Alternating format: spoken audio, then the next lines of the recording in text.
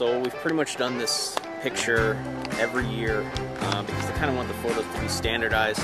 So an email is sent to the building. The people here are great. They set everything up for us. We just come in and tweak it every morning when we get to do ready to do the team photo. They have to get the chairs and the risers up. I got to get my lights working and just get my position, check my exposure, make sure it's in focus. We kind of go through and do a mock-up of it, take the players' faces and put it on a piece of paper just to kind of see how they lay out. Put Boban in the back, tall guys in the back, shorties in the front, as usual. And then from there, it's just, we're trying not to monopolize the players' time. Old Dirk used to always give me grief, you know. Come on, Glenn, hurry up, let's get this over with.